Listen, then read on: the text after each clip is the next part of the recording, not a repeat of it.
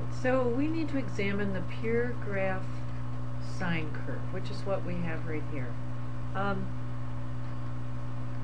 And there, I'm just showing the graph part. On your paper you've got all the attributes at the bottom, and we'll just go through one by one. You're going to need some colored pencils for this, and it's really important to understand all of the attributes, which means terminology, so when we're graphing these we kind of know what we're talking about. So let's first start with critical points. So let me put that in here. Critical points. Critical points. And your critical points are right here, right here, right here, here, and here. And of course I've only shown one cycle or one period. This continues on over and over. So critical points we can define. They occur at the maximum. They occur at the minimum. And they also occur at the x-intercepts. In addition, that's like one definition, in addition to that, critical points occur at the ends of the arc sections. And we'll talk about that in a second. So all of those things are critical points. Let's now talk about arc sections or arcs. So if you look at the graph, I can see this section right here is one arc, and I'm going to draw it with an arrow on. And then I have another arc that's going downward, and then a third arc that's going downward, and then the fourth arc is increasing. So arcs. So we have 4 equal sections. Okay.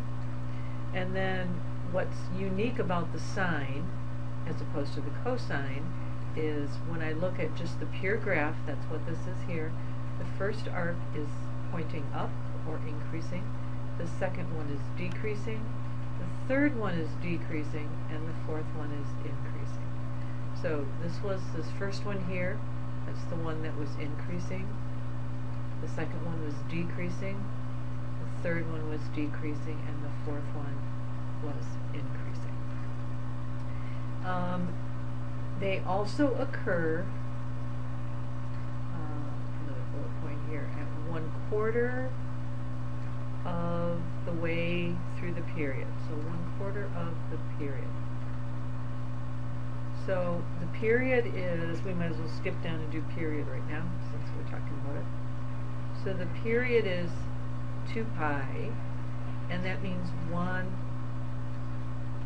cycle. Okay? And I'm going to write that over here. I'm not sure that that's going to show up. So the period is 2 pi, which equals 1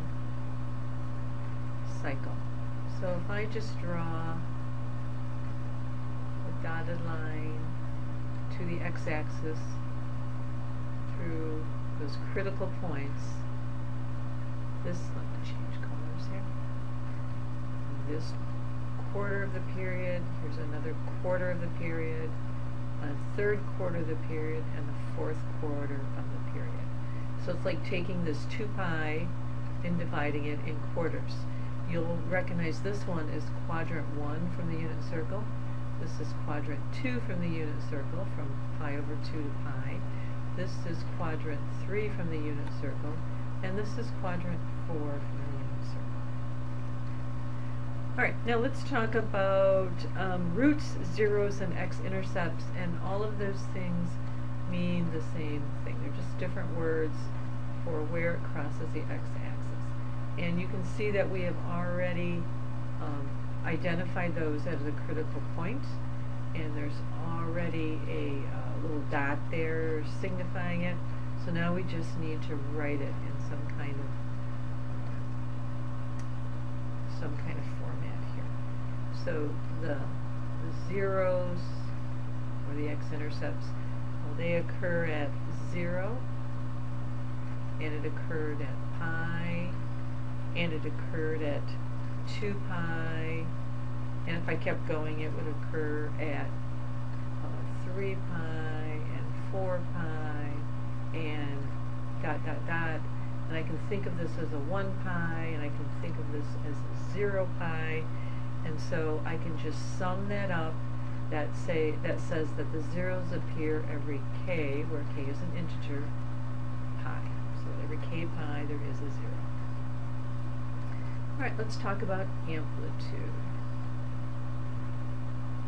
So first of all, amplitude has a formula, and the formula is 1/2 the absolute value of your y maximum value minus your y minimum value. So let's do this example here and show you how it works, just with this one right here. So here's my maximum, and of course my maximum occurs at 1. Here's my minimum down here, and of course that occurs at -1. So I have 1/2 times the absolute value of 1 minus -1, working inside parentheses, and I'm going to go to the right because I'm not sure how much of the bottom of the screen you can see. So that's 1/2 of 2, and then 1/2 of 2, of course, is 1. So the amplitude of this is 1. The next thing that is on your paper, I think, says pure graph. And what pure graph means is no translations. We'll get into translations shortly.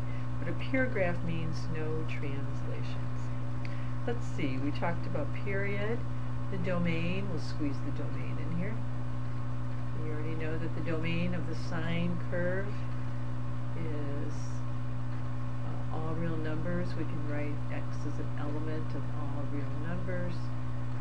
You could just write all real numbers. And the range, we'll squeeze that in here too, the range. So in interval notation, the minimum value is -1, the maximum value is 1. And another thing to note here is a pure sine graph is continuous. And I think of a roller coaster. It sure looks like a roller coaster to me. So it's continuous, there's no breaks, there's no peaks or sharp points, no sharp edges, so we'll just put points, I guess that works.